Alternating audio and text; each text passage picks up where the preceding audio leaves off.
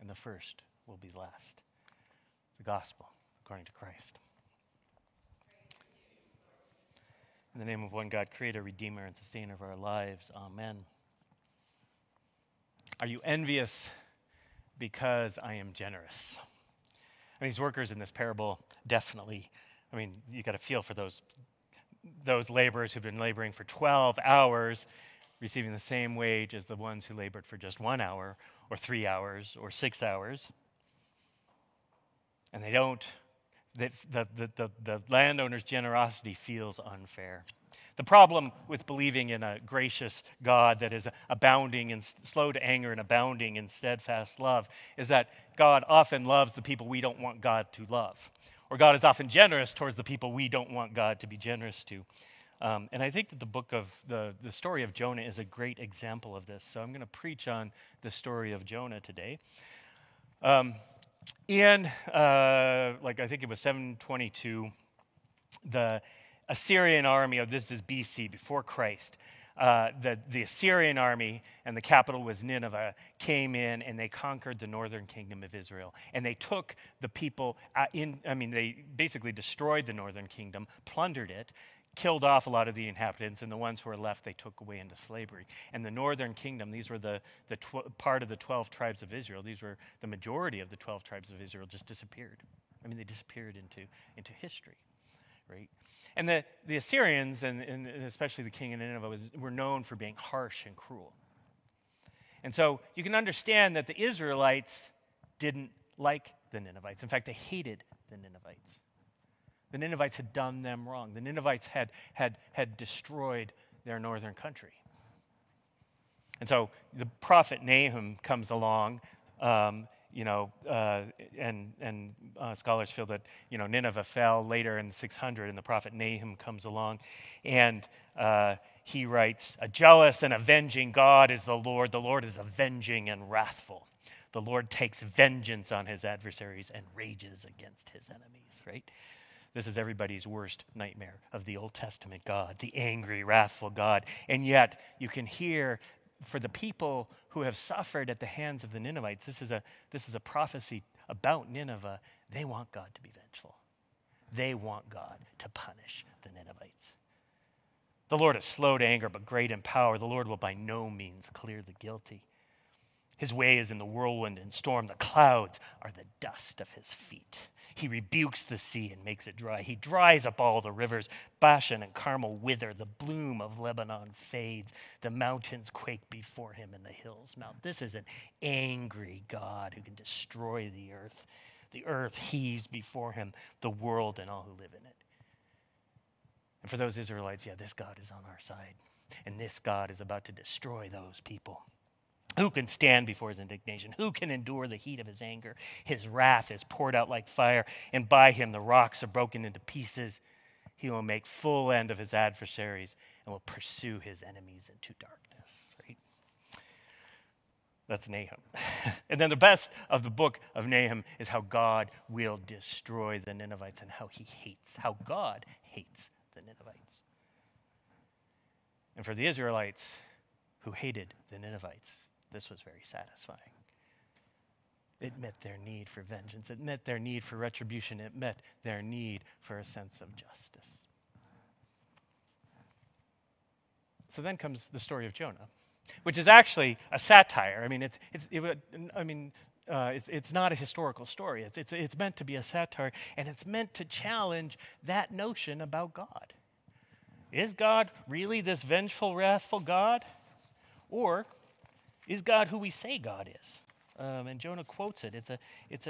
Is God really gracious and merciful, slow to anger, abounding in steadfast love, and ready to relent from punishing?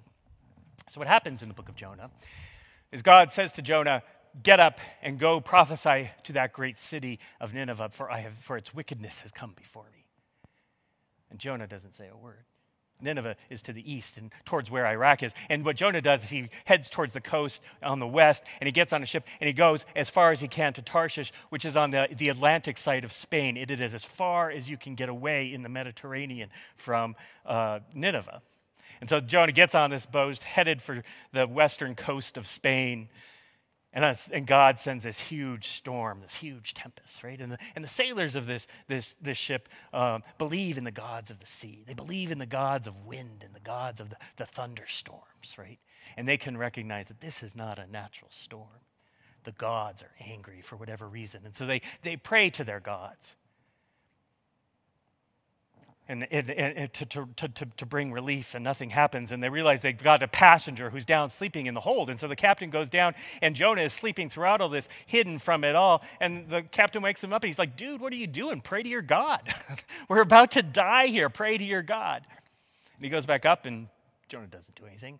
Jonah's mad at God. Jonah doesn't care what God does. Jonah is like, So they finally, the soldiers cast lots to try to figure out who is it? Who are the gods angry at? And the lot falls towards Jonah. And so they ask Jonah, hey, dude, what's your deal? What's your story? What's going on here?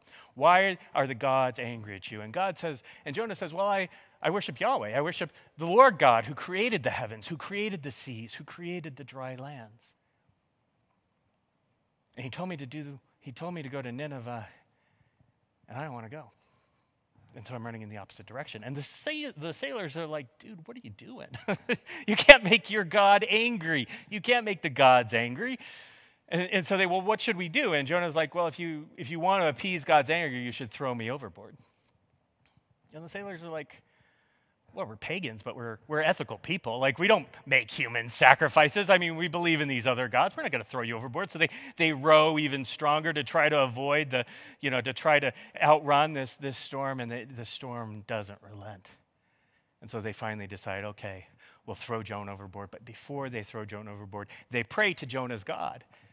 And they say, don't get mad at us for killing an innocent man if he is innocent. This is your dude. Don't get mad at us for killing him, but it seems like this is what we got to do. So they throw him overboard, and immediately the storm ceases. Jonah sinks into the water, and these mariners, these sailors on the ship, they make a sacrifice to Jonah's God, and they make vows to this God who created the wind and the waves and the sea. And meanwhile, God sends a fish to swallow Jonah up. Or it actually says a sea creature. There's a sea creature of some sort, a great fish, a whale, who knows. But there's a sea creature who swallows Jonah up, and Jonah is in the belly of this whale for 3 nights and 3 days. Because you can't tell. When you're in the belly of the whale, you're not sure. The belly of the fish, you're not sure. Is it night or is it day? Anyway, he's there for 3 nights. And this gives Jonah a chance to kind of pause and reflect and think about his journey and think about what he's done and think about why he's so angry at God and think about what God has done in his life. And Jonah has this turn. And he starts praying this prayer of thanksgiving. He's like, yeah, I was being drawn towards the pit, and the seaweed was the seaweed was being wrapped around my head, and the Lord came and rescued me. And I look forward to the day where I can go and make sacrifices in God's temple, and thank you, God, for saving me. So Jonah has this change of heart, and so God causes the sea creature to spit Jonah up onto the dry land, and Jonah, climbs upon the sea. And then God says to Jonah what God said at the beginning of the book: go to Nineveh and prophesy against it, for its wickedness has come up to me. So Jonah makes the journey, and it's, the text condenses it, but it's going to take him a couple weeks to get to Nineveh. And when he finally gets to Nineveh, it's this huge city. It takes him 3 days to go around the streets of Nineveh. And what he says is, in 40 days, Nineveh will be no more. In 40 days, Nineveh will be no more. In 40 days, Nineveh will be no more. If you know anything about the prophets, this is the most uninspired prophecy ever. I mean, this is like the worst sermon ever. I mean, the prophets are meant to inspire you. They're meant to get you thinking and get your blood going. And oh, God is angry. Maybe we should turn. Maybe we should repent because God is angry, and maybe God will relent and show us compassion after all. And Jonah doesn't give him any of it. Jonah doesn't give the Ninevites that. He's like, 40 days and Nineveh will be no more. 40 days and Nineveh will be no more. But the Ninevites hear it. And the Ninevites are like, really? God's mad at us? Seriously? And like, oh, well, we better turn. We better change our behavior. We better do something different. And so they decide to start fasting, and they put on rags, basically, and cover their faces in ash, which is, a sign in the ancient world of grief and mourning and repentance. Is like, you make yourself look like trash, basically, to kind of express what's going on internally. You feel bad, and so you're showing it, right? And the news of this gets to the king of Nineveh, and then the king of Nineveh is like, really? God is angry at us? Oh, well, we better turn, we better repent. Some people think that the most unbelievable part of this story is the part about the whale or the sea creature, and Jonah being in the belly of a sea creature for 3 days. Actually, the most unbelievable part of the story is that the king of Nineveh repents. From a Jewish perspective, this is just outrageous. I mean, the sea creature, the 3 days in a sea creature is more believable than the fact that the Ninevites would repent and that the king of Nineveh repents. But that's what he does. He turns. He changes his direction. And he makes this commandment that everybody, all the humans in the land and all the animals, all the cattle and the sheep and the goats should fast. And all the humans and the cattle and the sheep should put on sackcloth and put on these rags. And all the humans and the cattle and the sheep should smear ashes on their face. And so you see all of Nineveh and the cattle and the sheep and the goats just mourning and repenting and turning from their evil ways. And the text says, this is where our reading today begins. God saw what they did, how they turned from their evil ways. And God changed God's mind about the calamity that he said he would bring upon them. And God did not do it. But this was very displeasing to Jonah. And Jonah became angry. And in fact, the word in the Hebrew is that it seemed like evil to Jonah. This seemed evil in Jonah's sight, and he became angry.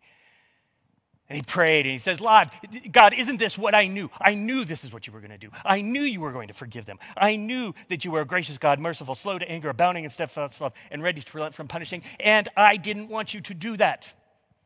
I wanted you to punish those people. I wanted them dead. And then Jonah's like, oh my God, take my life. It's better for me to die now than to keep on living.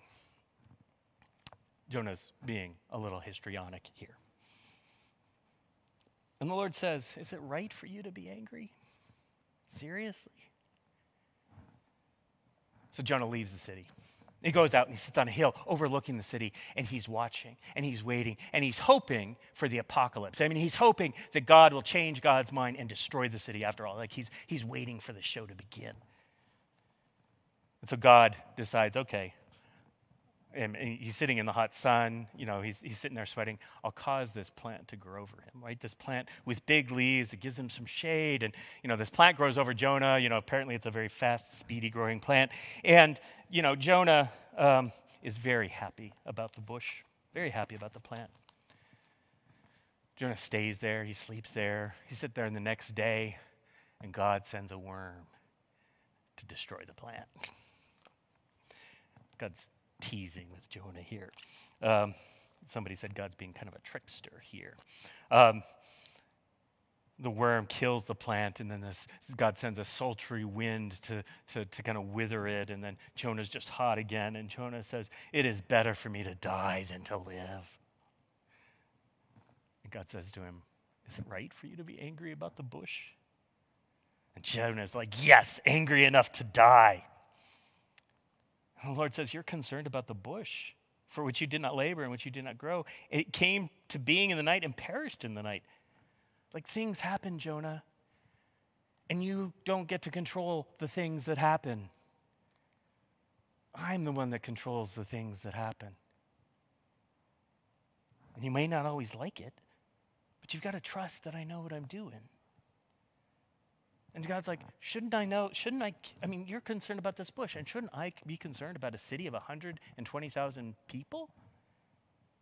Plus, and these people aren't so smart. They don't know their right from their left. Like, shouldn't I care for them? And what about all those animals who are also repenting and wearing sackcloth and ashes in the process? Are you envious because I'm generous? We're not told what happens with Jonah. We're not told how he changes his mind, whether he switches from wanting God's wrath to understanding that God is gracious and merciful, slow to anger, and abounding in steadfast love.